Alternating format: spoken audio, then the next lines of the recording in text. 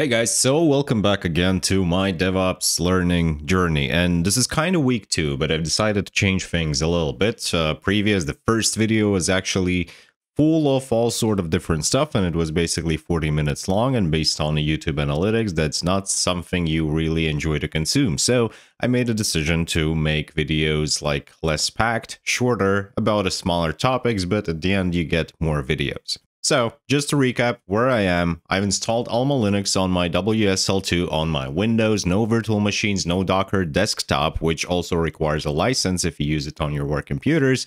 I'm going a full native WSL, which gives me lightweight, fast Linux experience without leaving Windows. And the reason I'm doing all this is very simple. I just want to build some DevOps skills in a way that they're used in the real project, which means that using actual CLI, managing services manually, and understanding what's going on under the hood, not just clicking all sort of different buttons. And the plan for this video is actually to walk you through on installing Docker on your Alma Linux inside WSL version 2 environment. What we're also going to do is we're going to test all the setup with one simple just example container that we're going to spin up in our Docker. If you're also spinning up your environments, we're just curious of how it works, sit down, grab some tea, coffee, and enjoy a couple of minutes of learning. If you do find this helpful, don't forget to smash that like button, subscribe if you want to see more videos, and if you have some questions, feel free to post them in the comments. So here we have my Alma Linux on WSL2. So if you want to start a new one, you just click not the plus button that opens the PowerShell, but this little arrow down and you will find Alma Linux 9 if you followed my first video about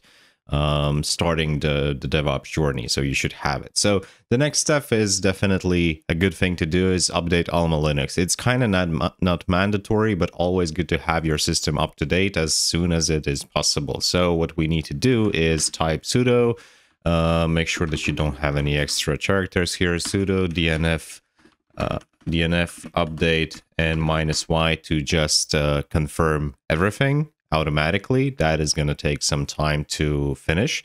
And then we're going to do sudo dnf install -y dnf plugins -core.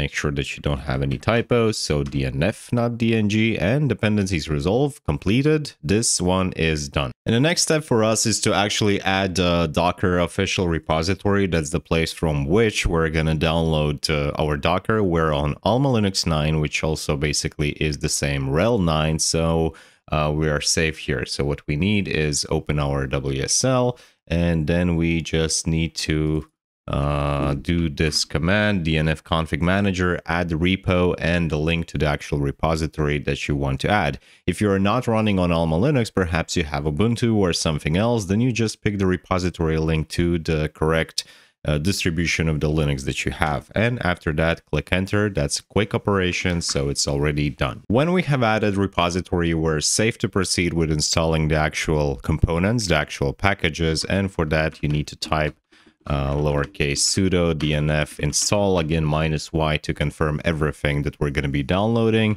And what we need is a Docker Community Edition, Docker Community Edition CLI, container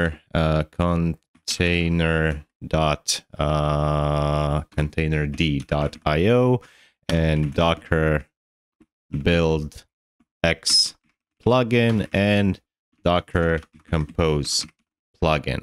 That should be it. So click enter, and unable to find containerd.io, typo, container like this. Click enter. This is going to take some time, and after this is done, we can continue with the next steps. So we have everything related to the Docker installed, and then as far as it goes to the starting Docker engine, it's actually worth to notice that systemd isn't enabled by default in WSL, so you need some kind of the workaround. Basically, it means that every time you are starting your WSL session, you kind of need to automatically start all the services that you're planning to use in this session, which in this case is going to be Docker, right? So what we can do is just type systemctl start Docker. I think this should be good. So Docker is started.